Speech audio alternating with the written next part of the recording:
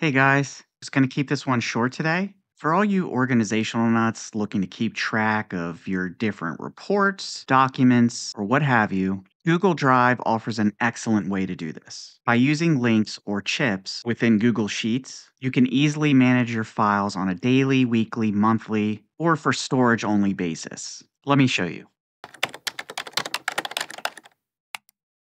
Now, if you aren't familiar with chips, Google Smart Chips are dynamic information snippets that you can extract from your files saved to your drive, making it easy to quickly preview the document and open it when necessary. Now, there are several ways you can insert a Smart Chip. The first and most often used is applying the @ symbol. So I have a monthly budget saved within my Google Drive. I would simply enter the @ symbol, and you'll see in the prompt that it does find it for me because it is a frequent document that I use. But if you didn't see it here, you could certainly search for it.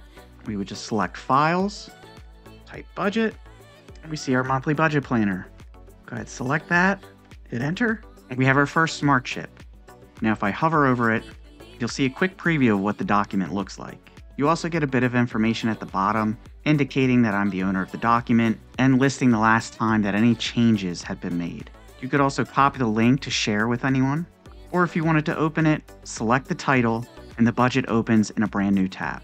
Another way to insert a Smart Chip is to copy the link and paste it in.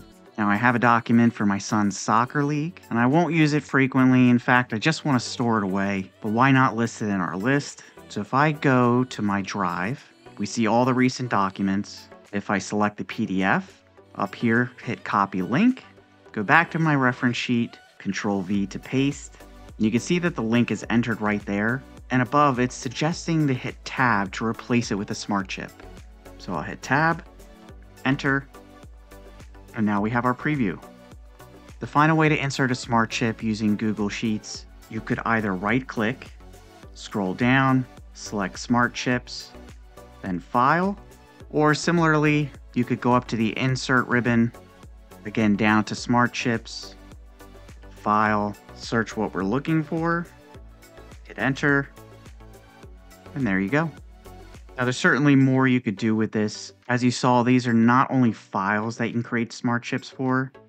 We have calendar events, contacts, but what you put in your reference sheet is entirely up to you. I hope you found this helpful, and if you have any questions, don't hesitate to ask. Till next time, thanks for watching.